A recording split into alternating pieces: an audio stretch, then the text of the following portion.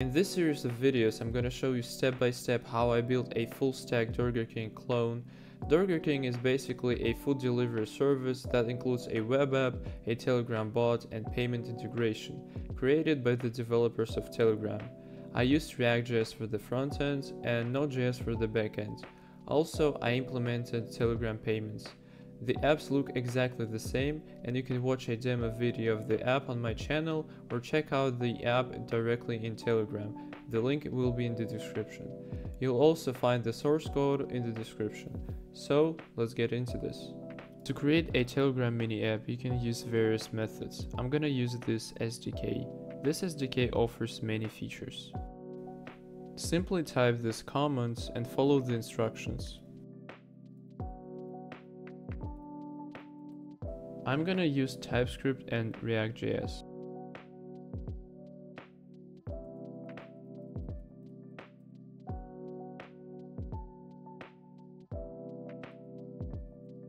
Open it in VS Code and install the packages.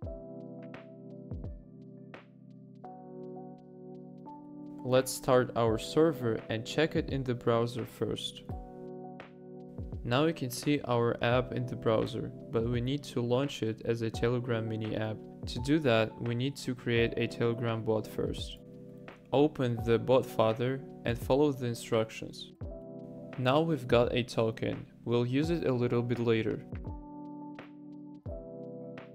To create a mini app, we need to ensure that our server is secure and uses HTTPS, not HTTP. We'll modify our config like this.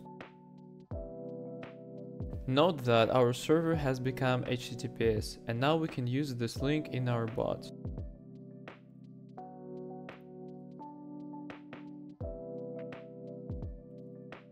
Let's create our app.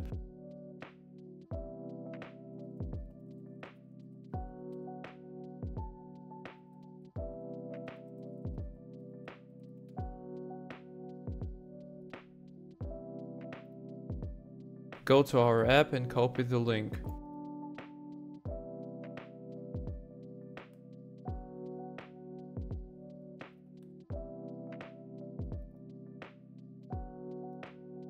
Now we can see our mini app.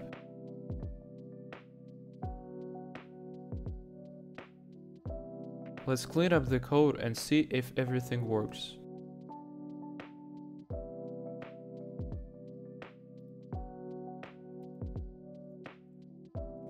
Now we can see our hello world. Since we're using the SDK, we can open the console. Now I'll work with the styles, normalize styles and then set global styles.